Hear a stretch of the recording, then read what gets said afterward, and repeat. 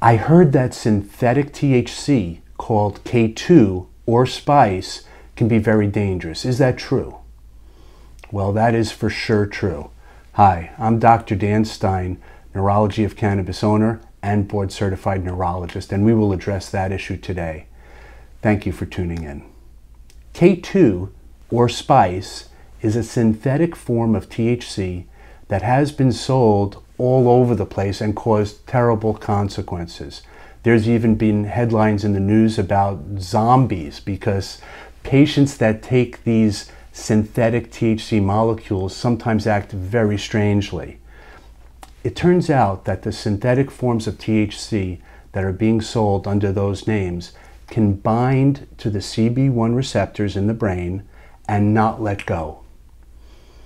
Even though tetrahydrocannabinol, THC, the naturally occurring cannabinoid, binds to the CB1 receptor, it is not as bound tightly as these K2, spice, and other synthetic cannabinoids are binding to the CB1 receptor. What this means is that a naturally occurring cannabinoid can have an effect on the nervous function and allow a certain euphoria, appetite stimulation, creative energy, and so forth, and then let go of that CB1 receptor.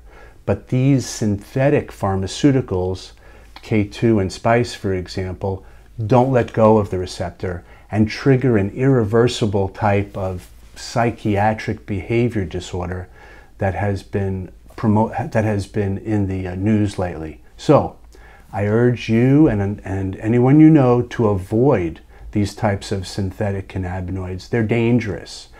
And promote a more legal approach to acquiring medical cannabis in your state if that's not already available.